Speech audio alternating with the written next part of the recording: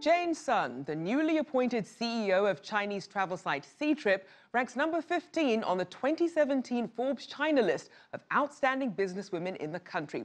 Outspoken about the need to include more women in business, she also believes China's population needs to grow dramatically to keep the economy stable.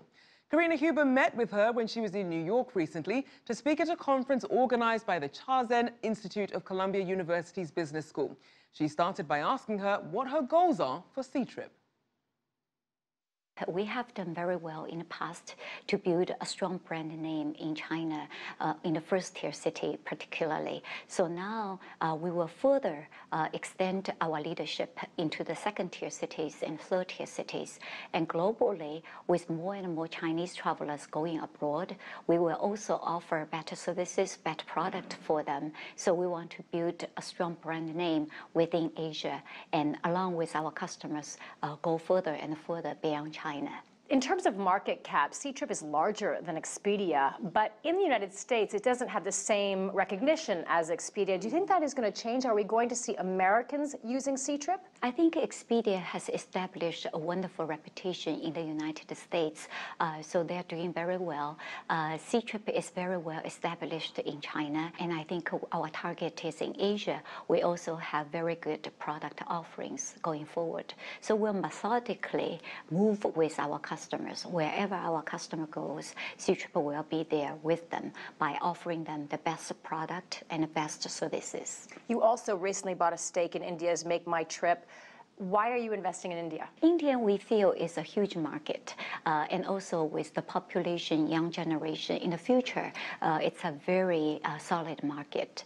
But we want to make sure we invest in the best team. So after we talked to Deep, the CEO of Make My Trip, it really makes sense for us to become a good investor to support them. So that's why we plant a seed in this huge market for future growth.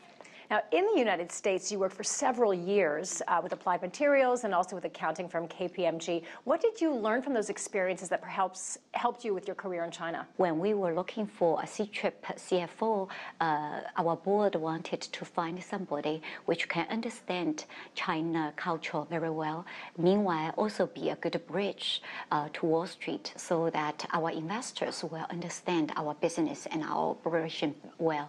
So my training in the United States in KPMG and Applied Materials really prepare me well for my future jobs. So I'm grateful for everything these two firms have taught me. Did you always see yourself being in a leadership position? My leadership skill is quite different from some other leaders. I think a true leader needs to really empower my team to make sure everyone feels like they're the leader in the team. If I can identify their strengths and put them in the position that will expand their strengths, they become very confident leaders. I feel I'm leading it by empowering them. You're also empowering a lot of women. Your company employs more than 50% of your employees are women. About a third of your VPs are, and you also offer very generous benefits for working mothers. Why do you think it's important to invest in female talent? I think female talents is a very important part of economies. 50% of the population are women, and also lots of spending decisions, including travel decisions, shopping decisions, are made by moms, by females.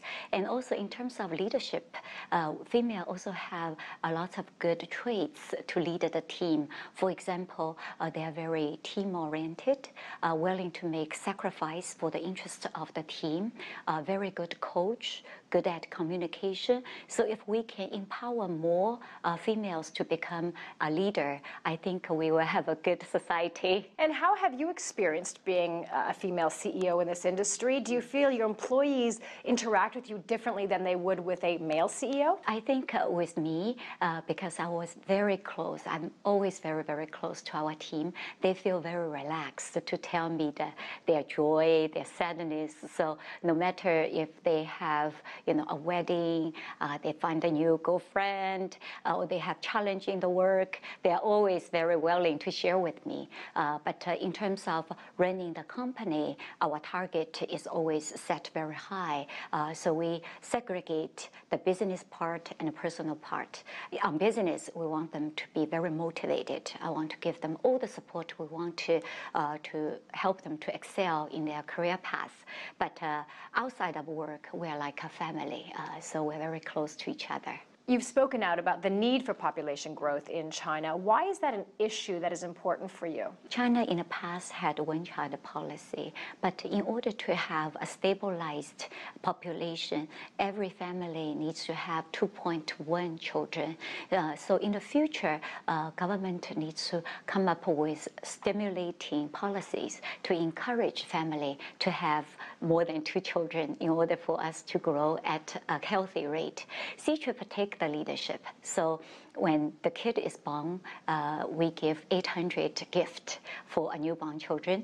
And if a female get pregnant, we will give them a reimbursement for taxi. And also, we build on-site nursery for our working parents. So early in the morning, if you have meetings, or late in the evening, if you need to work overtime, the teachers in the nursery will be able to help these families to take care of the children. And the parents can monitor what the kids is doing through monitors, and they can even go to the nursery to have lunch with the children. So it's a wonderful family atmosphere which support our young families and encourage them also to have more than one child.